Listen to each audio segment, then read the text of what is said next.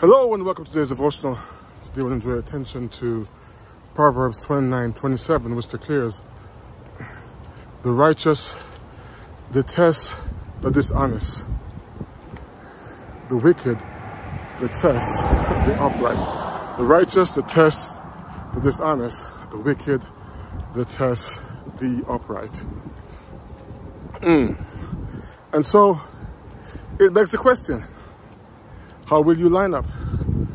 Will you line up with the righteous, which therefore means that you are someone who is opposed to, who refuse to go along with what you know is not right?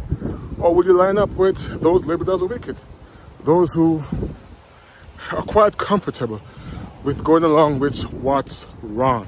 And so today, the ask, the plea, if you would be simply this: choose to be those who would be labeled with the righteous, because you are opposed to doing anything that's dishonest.